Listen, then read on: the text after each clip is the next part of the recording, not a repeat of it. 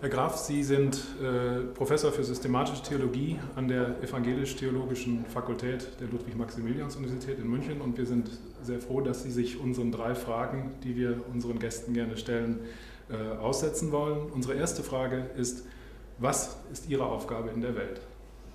Das klingt ein bisschen pathetisch. Mein Interesse ist es, ein bisschen besser zu verstehen, warum es Religionen gibt, wie Religionen funktionieren, warum religiöse Sinnkonstruktionen für eine wachsende Zahl von Menschen so bedeutend ist und warum wir mit vielfältigen neuen Konflikten dieser Art konfrontiert sind.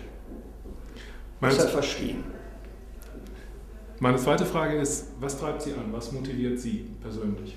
Intellektuelle Neugier. Die dritte Frage: Was raten Sie jungen Menschen, die wie Sie Professor für Theologie, vielleicht auch öffentlicher Intellektueller mit theologischem Hintergrund werden wollen?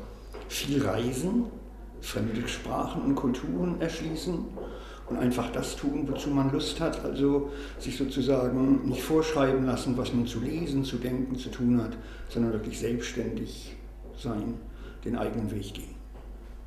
Danke. Bitte.